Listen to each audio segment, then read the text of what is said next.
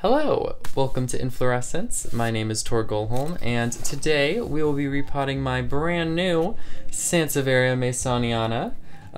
This is a plant in the genus Sansevieria. It's one of my favorite plant genuses of all time because they are so simple, so straightforward, and so easy.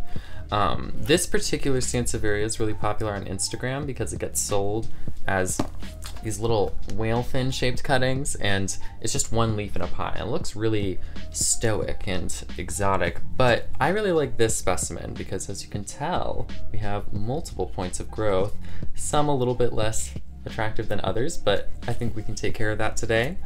So yeah, let's jump right in. Alrighty, so before we jump into all of this business, I first want to point out a few of the products that we're going to be using today. Some are necessary and some are just my preference. To start, I'm going to show, this is a little unexpected, but isopropyl alcohol. I use this as a disinfectant for my scissors when I am pruning. A lot of germs and bacteria can get transferred between snipping all my little plants. So I like to use this just to keep it sterile and clean. Next, we have rooting hormone powder. Sometimes I like to sprinkle this in the soil just to encourage root growth with new plants. It also can be used in propagation, which is something else we might do today. I also have cinnamon powder. I don't know if this is actually a thing that works, but a lot of people that I know that propagate plants, especially deserty type plants, will use cinnamon powder as an antifungal and anti-disinfectant, or not anti, but just a straight up disinfectant for their plants when they're making little cuts and wounds on the root system or the fleshy leafy parts. We also have our pot, just a standard ceramic pot.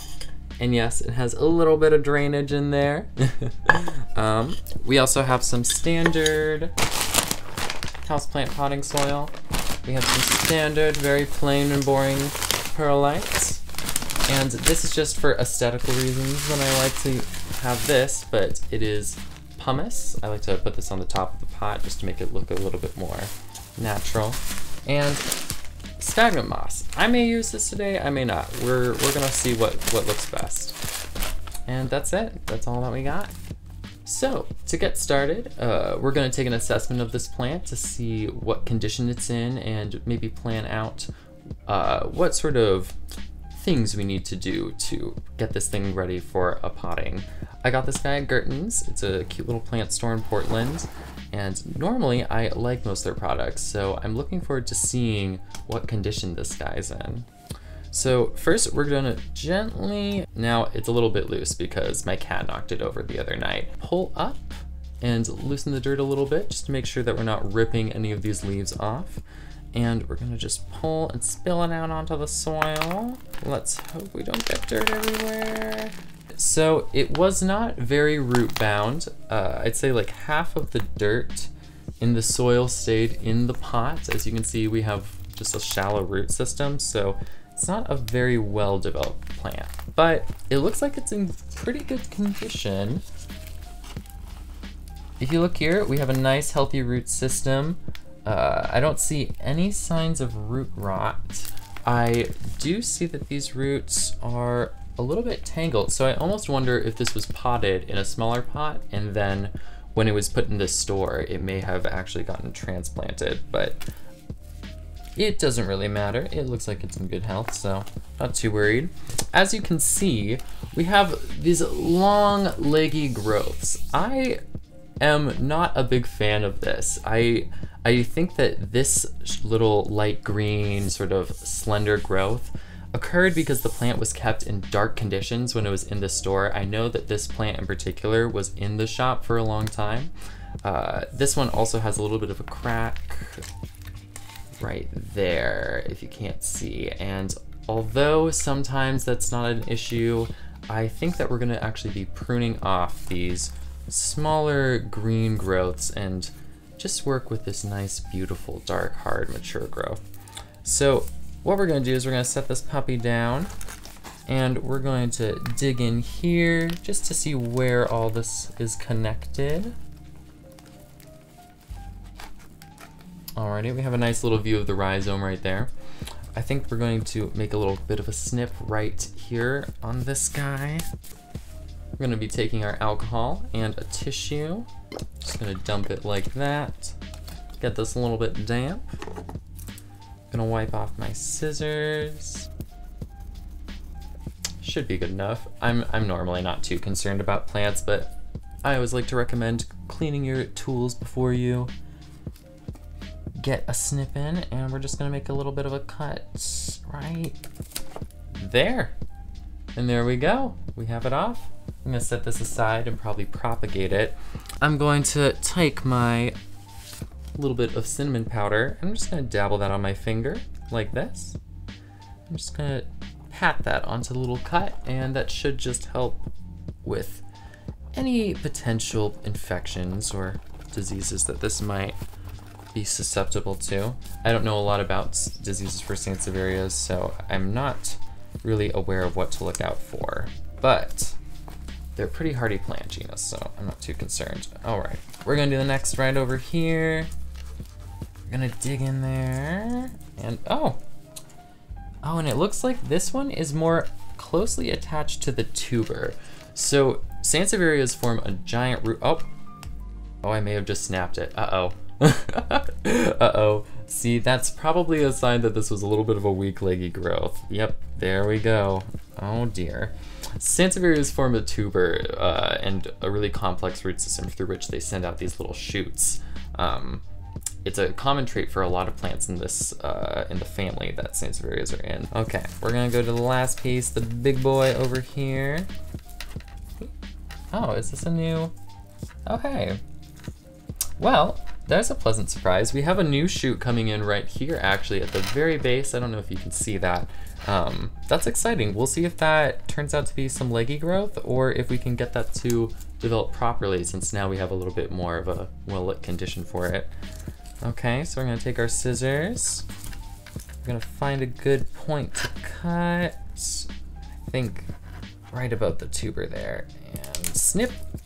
Oh, there we go. Off and away.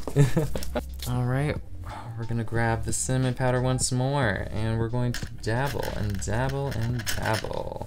It's kind of like baking, just adding little spices and ingredients to it. I'm gonna say in overall, this looks like it's in good health. I think that these specimens are doing pretty well. Aside from that leggy growth, it looks like we're going to have a final time repotting this bad boy.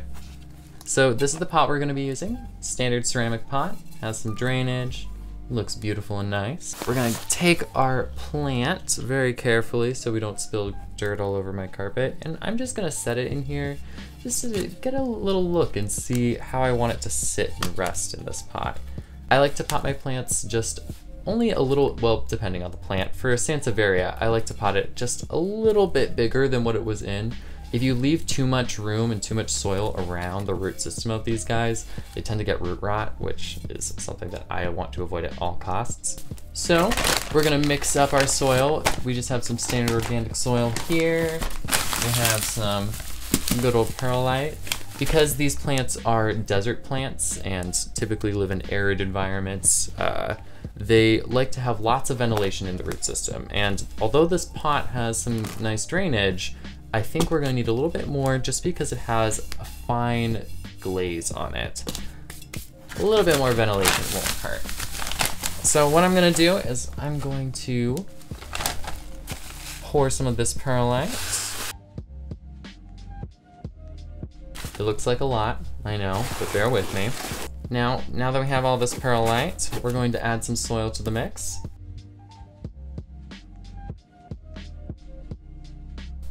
It may be a little bit odd to see this much perlite in relation to this much dirt, but because we want to have as much ventilation for this root system as, not as possible, but as we can afford for a pot like this and a setup like this, I like to make sure that I have the excess of perlite laid out first, and then lay the dirt on top of it and mix it up as I go. I can always just push some of this perlite aside from the actual mix that will go into the pot if I don't want it, but I think that we have a good amount here, so I'm just gonna stir.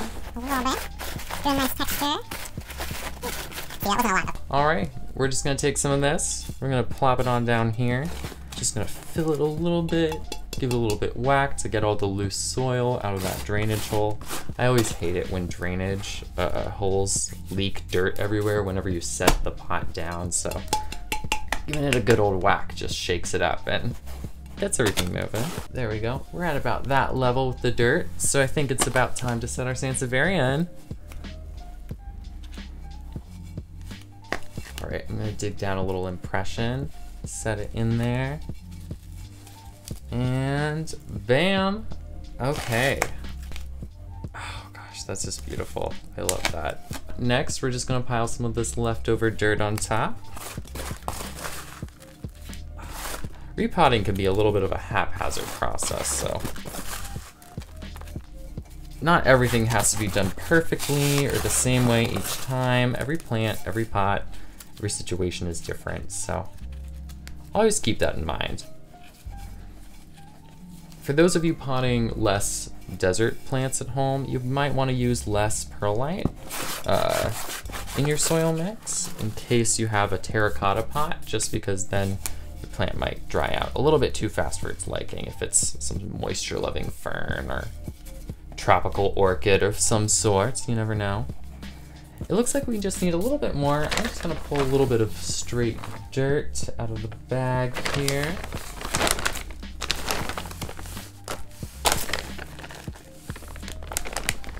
Two scoops should be fine. Handful perlite.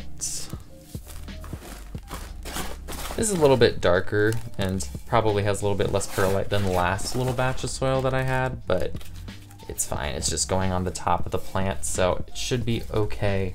Not too worried about this guy not having enough ventilation. Sansevierias are very hardy plants, which is why I love them and recommend them to so many people. Although I haven't cared for this kind of Sansevieria before, so we will see how it turns out. I'll keep you guys posted. And again, I like to just tap this. It's quite odd. It kind of looks like you're spanking the pot. I know that's a weird concept, but I like it because it evens out the soil and gets it all moving. And there we go. That's all the dirt. At this point, you can just leave it and you can just have your own little potted plant and have it be fine and dandy. I like to add some finishing touches, but we'll get into that in just one more moment. So for this last part, I like to just add some little pebbles and some moss on top. I like to add these two things just to make it look a little bit nicer, a little bit more natural. See that? I'm gonna take some of this pumice.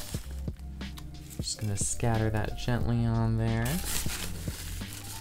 It looks a little bit better than perlite, which is why I like to use this. Perlite is very, very white. This is more gray and adds more of a sandy texture to the soil. And we're gonna grab some sphagnum moss. We're just gonna include a little pinch of it. It just looks like organic debris to me and gives it more of that natural look.